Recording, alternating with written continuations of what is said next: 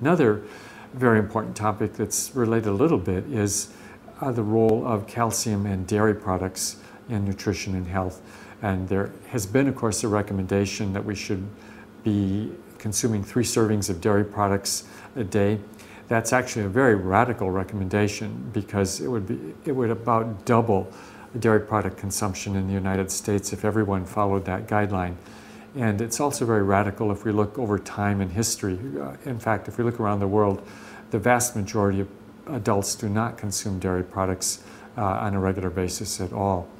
And it had been thought that, well, even if there's not much benefit from all that dairy consumption, it's not harmful. But as we've started to look into this in more detail, the evidence is now strong that high dairy consumption will increase the risk of fatal prostate cancer and very possibly ovarian cancer as well. So this is a lot of research in progress. I think at the moment it's probably wise to consume dairy products, maybe 1 or 2 servings a day, if at all. But clearly there's a lot of very interesting research that's still to emerge. Food that is fed to the cows also will make a difference in the nutritional content.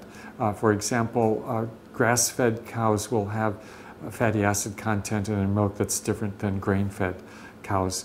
Now, how big a difference that is, how important that difference is, I think we actually don't know at this time. These various feeding and management practices do really affect the nature of the milk that we're consuming. So what we call milk today is not what milk was 50 or 100 years ago.